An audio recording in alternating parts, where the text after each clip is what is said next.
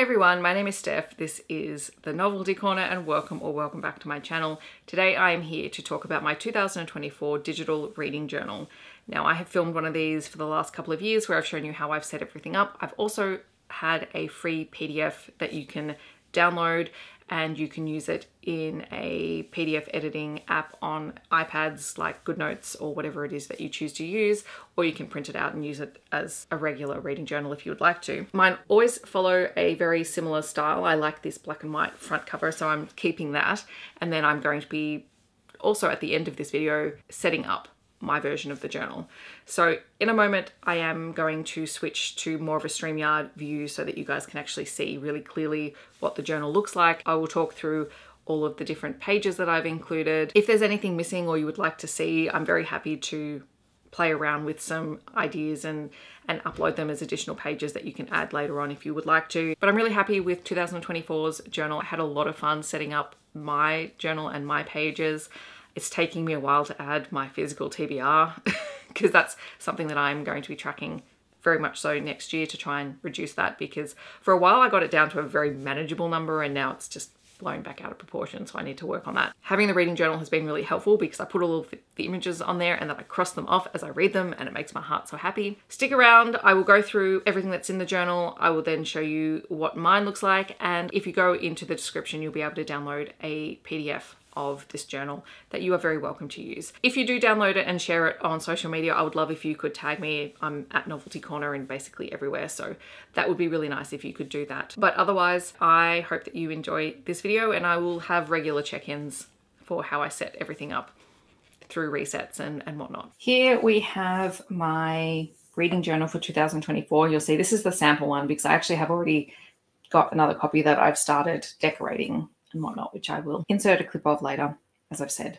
And yeah, I thought I would just go through everything that's included in the printable / downloadable one that you can grab from the description. As I've said, I really enjoy black and white stripes on my journals. The ones from the last couple of years have had them, and then I just find a way to personalize and decorate them each year. So just the front cover just says reading journal and 2024 down the bottom. And then when you scroll to the next page, you have a nameplate page if you'd like to use it.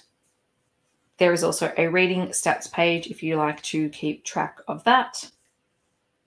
A reading tracker. Most of these will be very familiar to you if you used my last year's planner. There is a monthly favorites page with multiple spellings. The correct spelling is the first one though, just saying. Oh gosh, can't take me anywhere. Then there is 2 anticipated releases pages, one for the first half of the year, one for the second half of the year. If you guys have seen me use this before, and you will in the sort of setup of my journal, I just put the book covers in, I just grab them and drop them in. You can also use it to make a list. Then there are the TBR pages, and I have quite a few different versions of this because I know people have started calling it different things this year to take pressure off themselves, which I think is great. So there is TBR, there's physical TBR, digital TBR, Kindle Unlimited TBR if you like to separate things out. There is also On My Radar, which I quite like. I like the On My Radar. And there is also Maybe Next, which I also like. And I use these pages to put in covers of the physical books that I own that I need to read because I like to check them off as I go. There is a Did Not Finish page. I like this because this just helps me keep track of what I've not finished. I just put the cover in. And then we have our monthly cover pages. So all of the months get their own black cover page.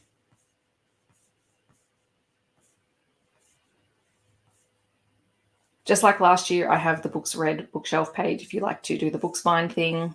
I've also kept in the book review page if you want to use that, if you like to write longer reviews. I've also put in a couple of blank pages. So there is a really black page and there is more of a sort of matte black page if you want to swap out any of the covers.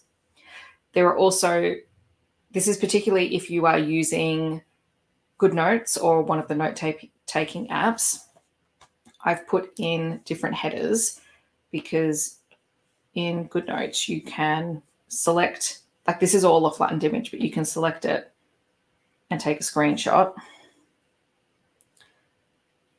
And and copy it.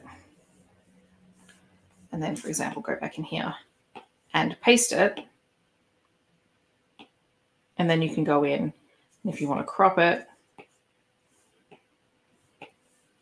you can make it bigger or smaller. You can do whatever you like with it. And I figured having these options means you can change out headers where you need to. So there's all of this in the main font. I've also included a scripty font. Don't worry about this, Stephanie. I used it for something in my journal, so that won't be in your one. There's another font option. So you just have options if you want to change out headings. You can also use your own fonts and just use the text tool. Because I keep track of videos, I also have a videos page template, which I'll just copy and drag into each month. And that's basically everything that's in the template as such. So there's how many pages overall? 34 pages. And yeah, you just get to choose between which options you want to use, which ones make you happy.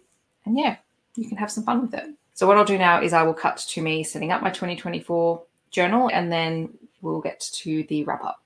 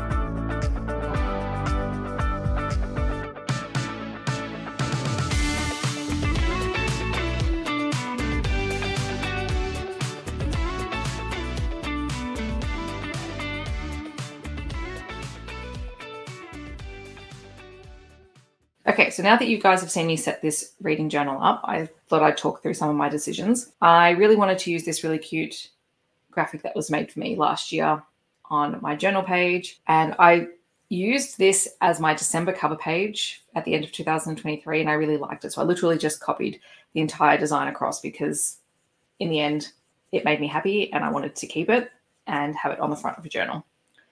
I also customized my first page. I'm really happy with how this looks. So all of the clouds and sparkle items, they all came from Canva. I just downloaded them and created them as an image. I loved my reading tracker in 2023. I've changed up the color palette a little bit just to reflect sort of the colors on the page.